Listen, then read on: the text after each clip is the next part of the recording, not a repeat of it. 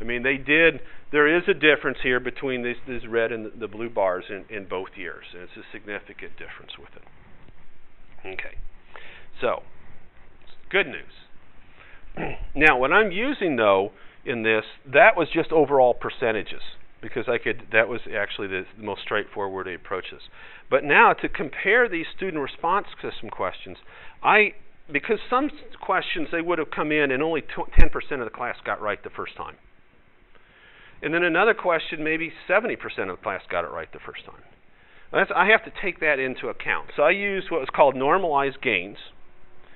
And basically the normalized gain is basically just this pre versus post a percent divided by the maximum gain, where the maximum gain is 100 minus pre. So if they started with 10%, 10% knew it. Okay, that would be my pre-test. So my denominator here would be 90, 100 minus 10.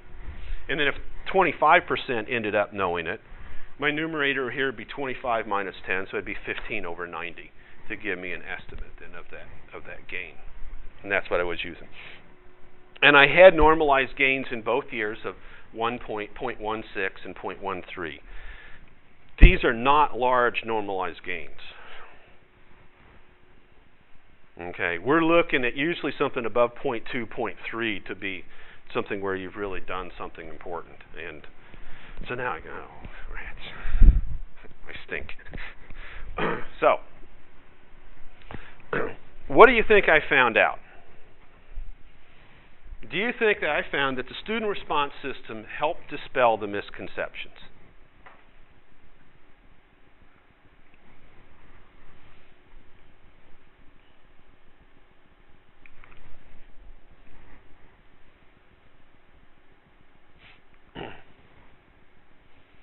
So you're pretty well split. I've convinced a few of you, a little bit, small difference, but small difference that yes. Well, then the interesting thing is that you're all right. The differences were not statistically significant, but they went in the right way. Okay. In 2005, the normalized gains for the two were not huge. In actually 2006, there's a larger difference in using the student response systems. It's still not significant. The probability level's at 0.5. So I mean, I'm not saying, but I think there's something there, and I think the problem is probably not with the system. The problem's with me and how I'm doing it and how I'm using it, and part of how much time I think it takes with it. Well, here's one. Now, so we don't have a significant difference using the student response systems in discussion questions, but there's indication, there's hope for it. So what about the factual misconceptions versus the conceptual questions? Do you think that it was easier to actually dispel the conceptual misconceptions?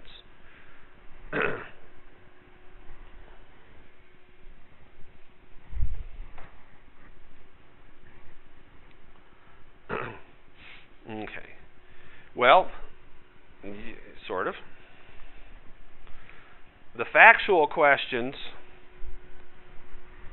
had much higher gains. In fact, the factual questions had gains that were in this what we consider as being important, is where we're making some significant differences in normalized gains. The conceptual questions were ones that were still very, very difficult to get them to change their minds with. There was, however, even though look at these big differences on the chart, it's another one of these cases where it's still not statistically significant. Part of that's due to sample size, and part of it's due to the variability in the data that we've got. But you start seeing that it's consistent with what the literature tells us, what should be happening. And I think that these types of concepts are very difficult to change. So here's my conclusions. Overall, there's no statistical difference. However, the student response systems are very good at, one, identifying those misconceptions. I know if the students got them or not. And before I was using that, I didn't know until afterwards what I was doing. It allows the students to confront those misconceptions, especially if I tell them what's the right answer. At least at some point, they've realized that the way they're thinking isn't working. They might go back to it, but it's still thinking. By itself, it doesn't cause them to rebuild their knowledge, their framework. It does seem to work better with the vernacular and factual type of misconceptions. And we get feedback here on whether the students really are learning things. A lot of these ideas that are happening, and students remain engaged.